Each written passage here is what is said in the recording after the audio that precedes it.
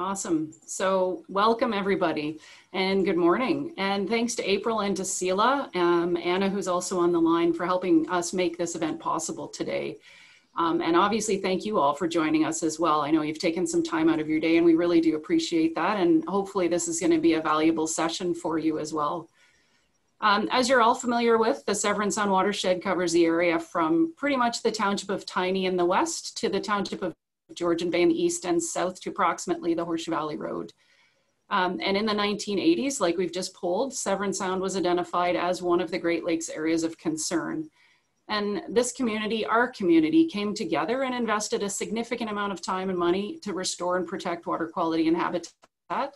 And in 2003, Severn Sound was delisted as an area of concern, second only in Canada to Collingwood Harbour, which Gail is very familiar with.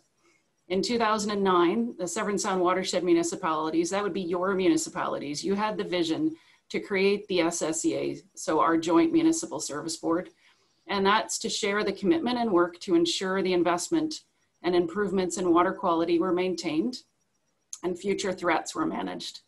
And so we're very fortunate today, and I'm really excited about the two speakers that we have with us, two very gifted Great Lakes scientists, Dr. John Hartig and Dr. Gail Kranzberg, both with unparalleled expertise in and the passion for the Great Lakes and sustainable investment in restoration and protection. I'm going to introduce both of them at once, and then I will hand it off to our first speaker. So Dr. Hartig is a visiting scholar at University of Windsor's Great Lakes Institute for Environmental Research and the Great Lakes Science Policy Advisor for the International Association for Great Lakes Research. For 14 years, he's served as refuge manager for the Detroit River International Wildlife Refuge, and he's authored or co-authored over 100 publications on the Great Lakes, including 5 books.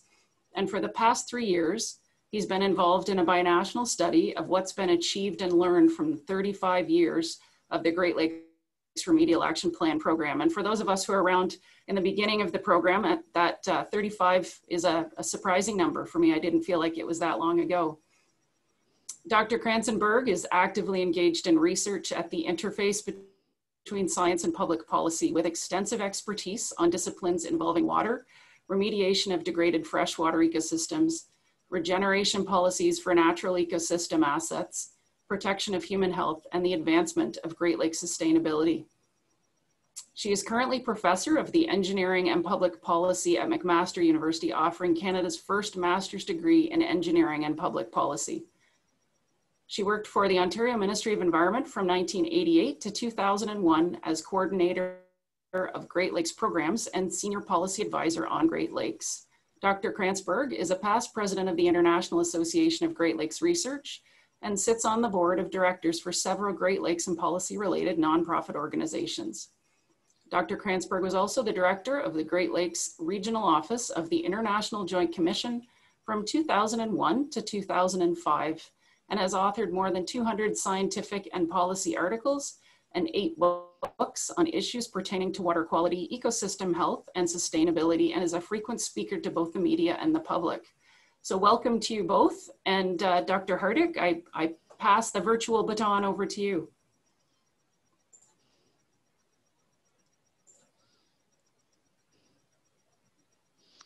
Well, good afternoon, everyone. It is wonderful to be with all of you this afternoon, and it's kind of like old homecoming for Gail and me. We've worked on this issue for a lot of years, and for the last 3 years, we've been kind of involved in this big picture look at what's happened over the last 35 years.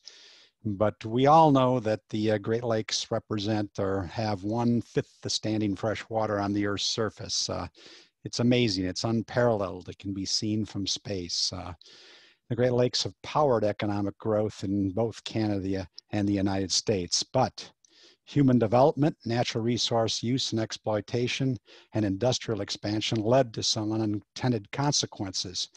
And first and foremost is pollution of these amazing freshwater resources.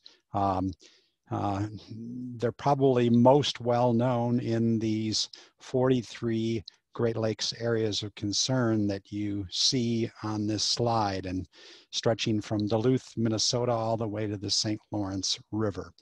Um, so it's been 35 years of cleanup and restoration. One of the big things, one of the real game changers early on was the adoption of an ecosystem approach.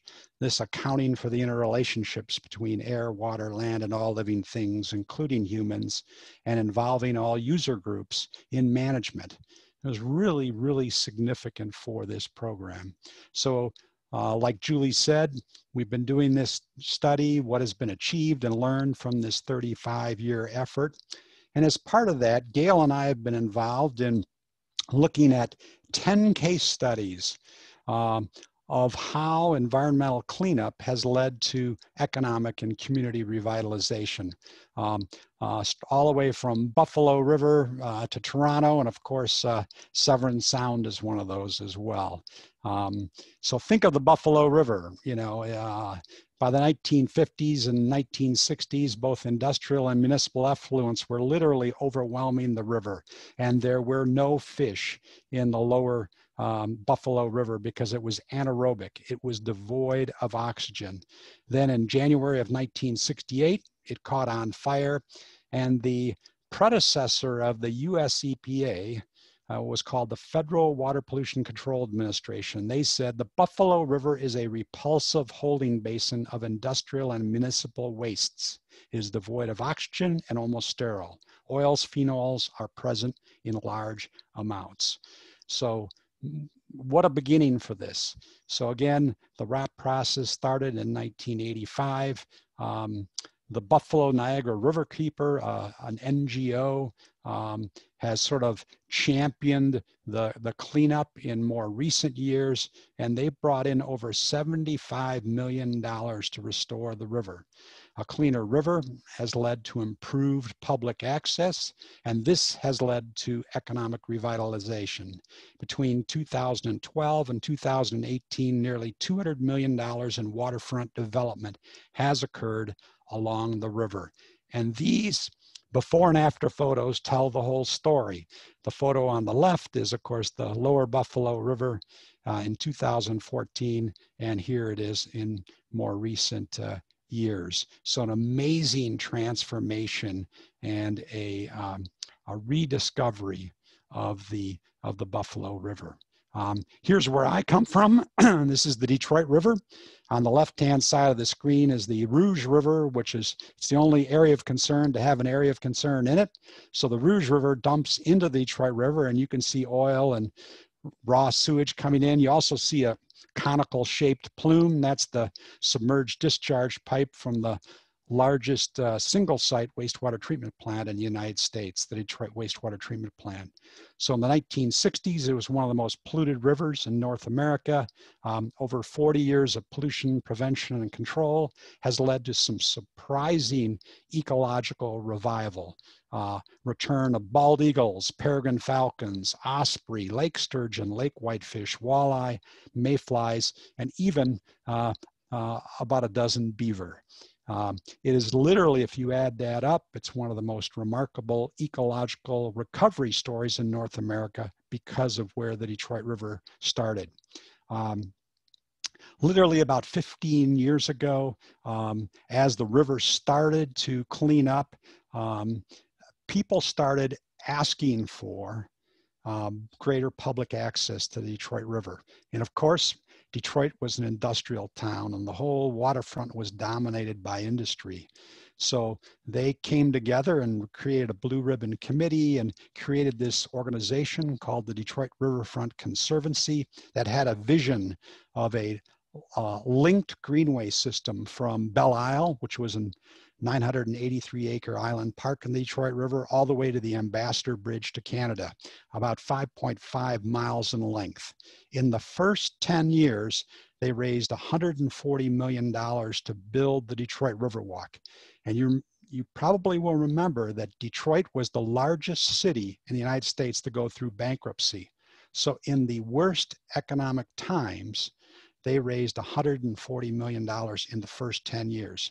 That $140 million led to $1 billion of additional investment, economic benefits to the community.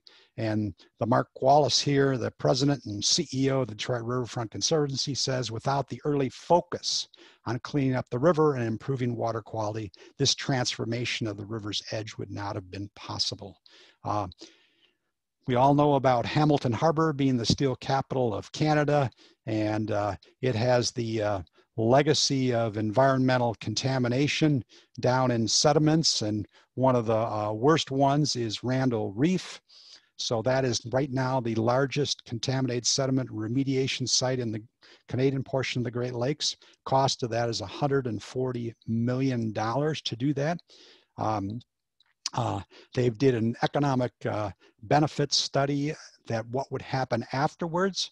It would become land, it would be capped, and it would expand port operations. So Randall Reef sediment remediation is projected to realize $600 million in benefits to local businesses and $500 million to recreational users. And just continuing the story, now that is leading to rediscovering the west waterfront as well. And you can see some of the redevelopment that's occurring here on the west waterfront portion of Hamilton Harbor. All of you know Severn Sound better than Gail and me, but you had a 20-year cleanup that culminated in delisting. You are one of only 7 that have been delisted thus far. Congratulations, that's no small feat. Your innovative partnership, that Severn Sound Environmental Association, is a joint municipal services board, and it helped provide community-based, cost-effective environmental management to achieve delisting. And indeed, we think it is a model for cooperation and partnerships throughout the basin. You did a study partway through, and that found that the total monetary value of the RAP restoration projects implemented between 1991 and 2002 was estimated about $35 million. The total cost of restoration projects during that same time period was estimated at about $2.2 million. That would mean every dollar spent on restoration would generate about $16 in benefits, reflecting cost effectiveness of the RAP restoration projects. These benefits were based on a 10-year lifespan, meaning they were only estimated for 10 years. So again, congratulations to all you have accomplished. But as we have seen throughout the whole basin, you must continue to work together. The sustainability of Severn Sound takes care and feeding. That means it takes stewardship. Continued cooperation and investment will be needed to protect Severn Sound for future generations. Our lessons learned for Gail and me: building partnerships and fostering collaborative financing leads to success. Area of concern cleanup spurs reconnecting to these waterways via greenways and blueways that leads to economic and community revitalization.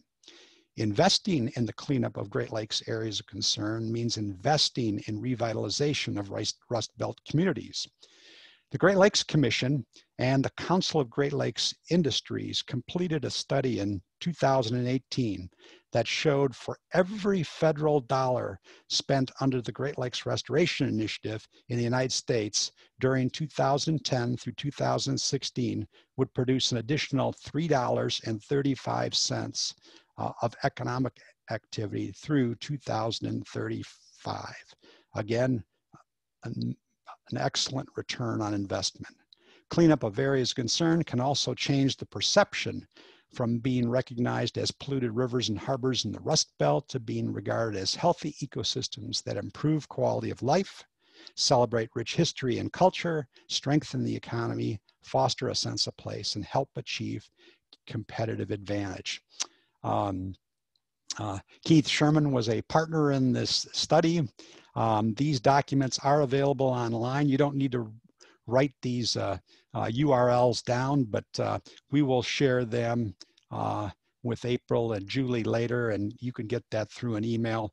But it's the Great Lakes Revival Report and a companion piece in the Journal of Great Lakes Research there.